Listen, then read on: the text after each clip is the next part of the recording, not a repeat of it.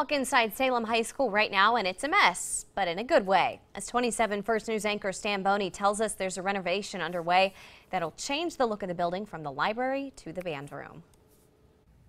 This is the library at Salem High School. Right now you can see it's all torn up. It's under construction. This is the feature piece of the most major renovation to take place here at Salem High School since the early 1970s. You can see behind me the bookcases and the books are all covered with plastic.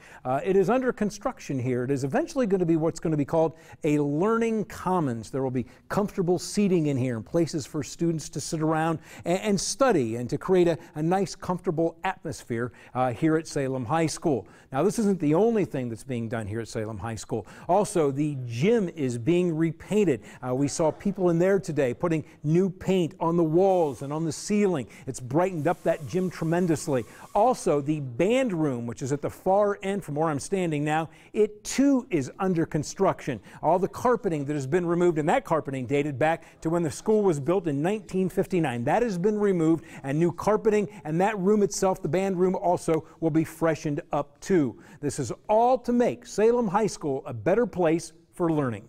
In the world of open enrollment and competing for students, we're taking care of our facilities. We're not building new buildings, but we're polishing what we have.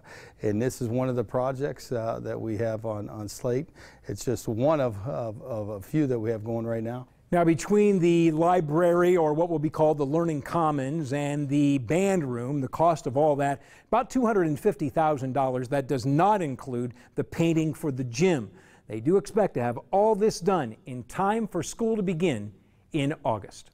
In Salem, Stan Boney, WKBN 27 First News.